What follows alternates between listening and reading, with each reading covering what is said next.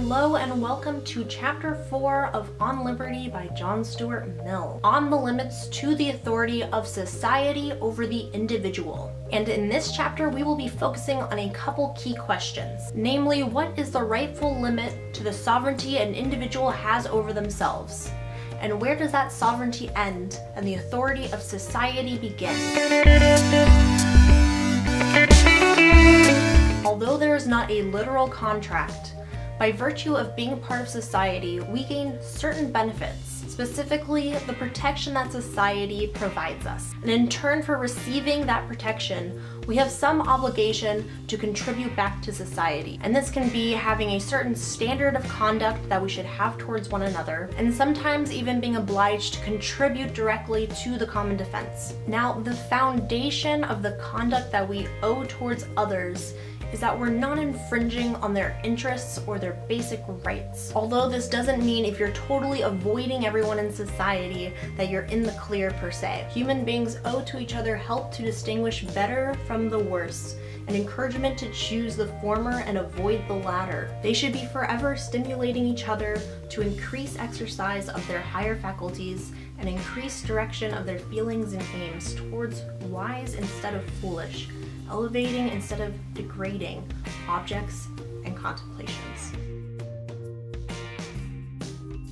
Now, this is not to say that people are in the right to tell each other what to do, because again, nobody knows an individual's self-interest better than the individual themselves. But having this communication with others can help us make better decisions for ourselves and also just be better socially. But we are, for ourselves, the final decision makers for our own choices, and we should bear the negative consequences of our own actions. And if our choices make us people of bad character and unpleasant to be around, then other people don't have an obligation to put up with it. Just in the sense that they don't have to be around you if they don't want to, and they don't have to pretend that they're cool with it if they're not. And in this regards, Mill is specifically referring to character traits or repetitive negative behaviors like drunkenness, idleness, incontinence, or uncleanliness. And of course, people just not wanting to be around you is very different from them actually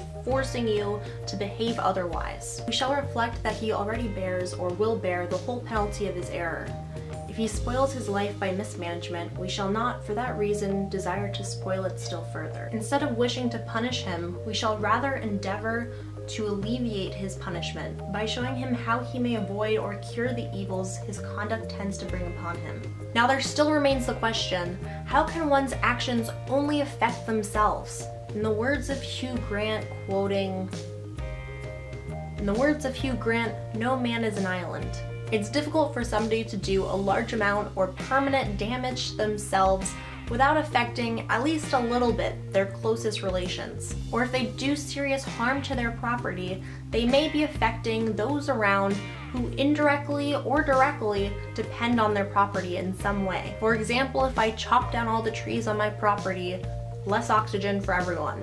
Additionally, if an individual does serious harm to themselves, they limit their ability to fulfill certain parts of the social contract stated before. They are less able to contribute to the common defense, or less able to contribute in what keeps society protected. And even if none of the above are true, the person can still be harmful just by example.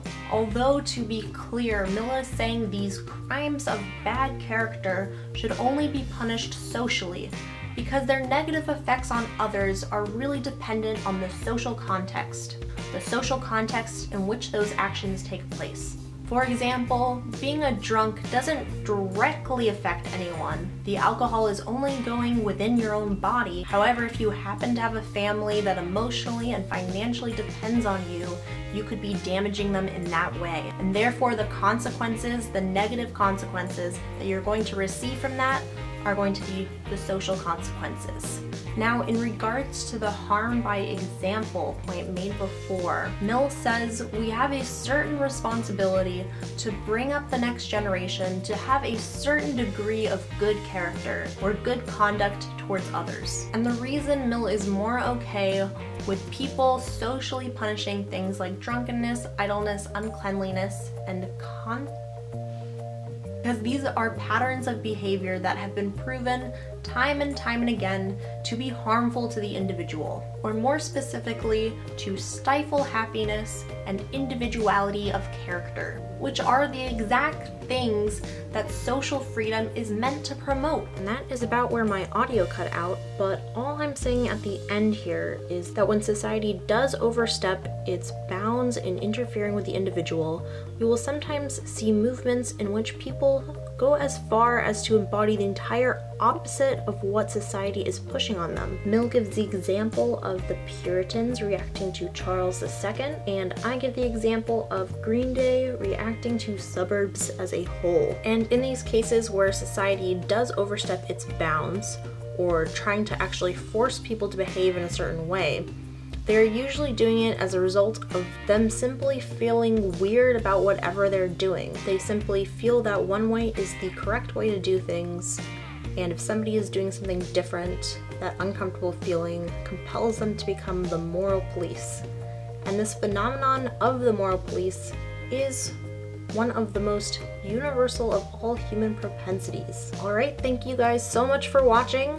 Please like and subscribe if you haven't already, and we will see you next time with our final chapter on applications.